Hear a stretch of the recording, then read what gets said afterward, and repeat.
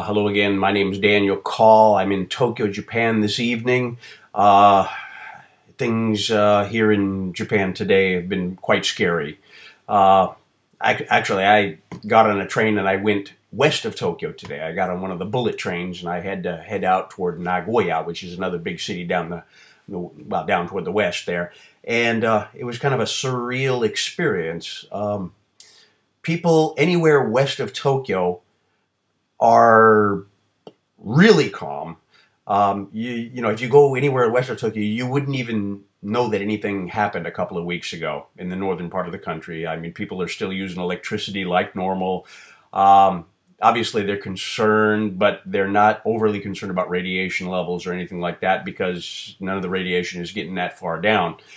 But anyway, when I came back to Tokyo this evening, again, lights were turned down in a lot of shops. A lot of shops were actually closed today since it was Sunday night when I got back.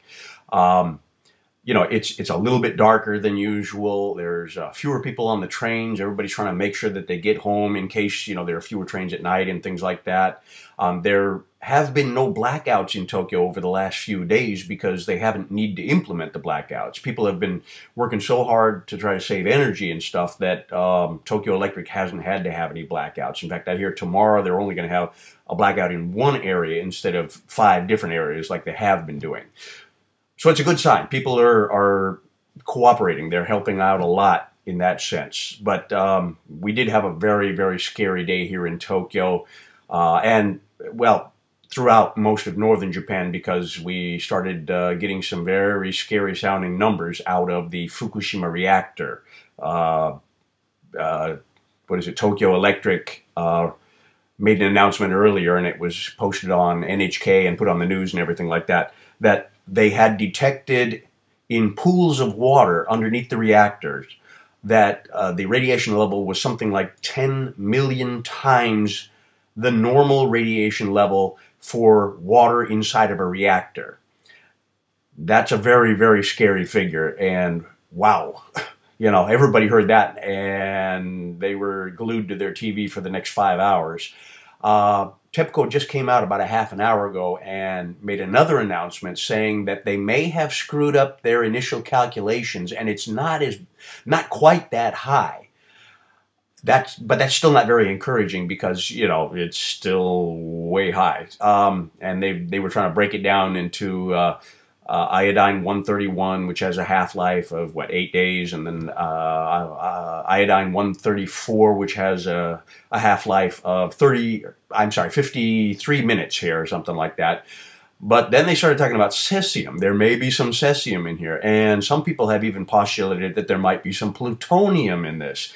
Now, when they start talking about these other elements, people start getting really scared.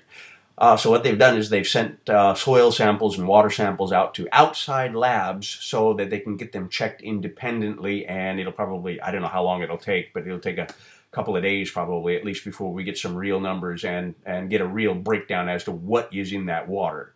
Tokyo Electric announced again earlier that they are trying to figure out the best way to deal with this situation. The radiation level is so high that they really don't want to send their workers in there.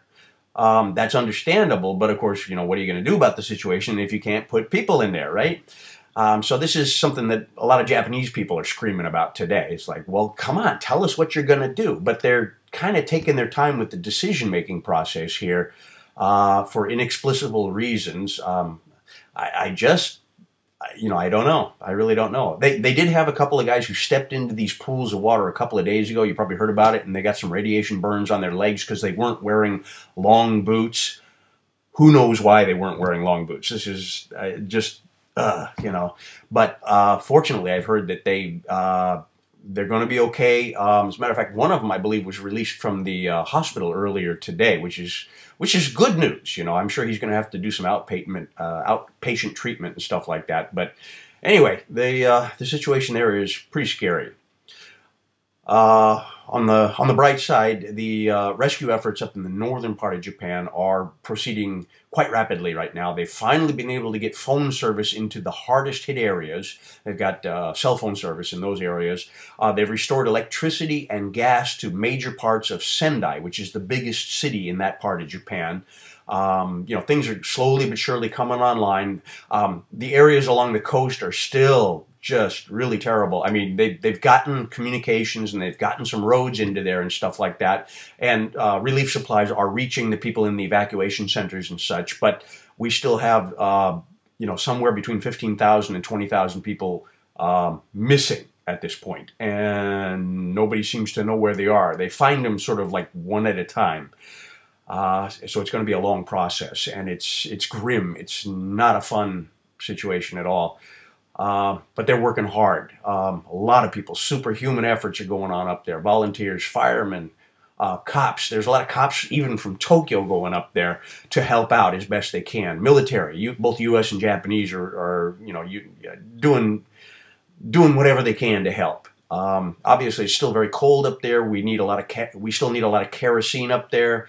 I'm getting reports of gasoline shortages, even in the inland areas, because all their gasoline was sent, toward the coast.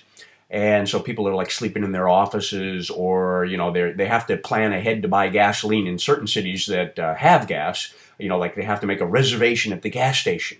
Never heard that one before, but things are happening. They're moving along up there. It's still going to be a long process. So anyway, the reason I made this thing today again is just to follow up. You're gonna turn on your TV tomorrow, or you're gonna pick up your newspaper, and you're probably gonna see some really fantastic stories again. For example, we heard a rumor about one story about looting. Now, looting is a very loaded word. What do you think of when you think of looting? Okay, looting is somebody busting up an electronics store and walking away with a 54-inch television. That's my image of looting. That's not what's happening up there. Nobody's busting into electronics stores. What they're doing is, I've heard stories again about people in the most desperate areas who have broken into like convenience stores or supermarkets because they haven't eaten in a week. And they walked in, grabbed some food that was lying around on the ground, and they left without paying. That's what's happening here, okay? Looting is a loaded word. Be careful of words like that. Be careful of words like panic in Tokyo. It's not happening. Just beware over-exaggeration of some of this stuff. Keep it all in perspective. I think the Japanese are going to get over this. It's going to be a long, hard slog, but I think they're going to make it. They're pretty tough people. So anyway, please continue to think of Japan and pray for Japan. Thank you very much.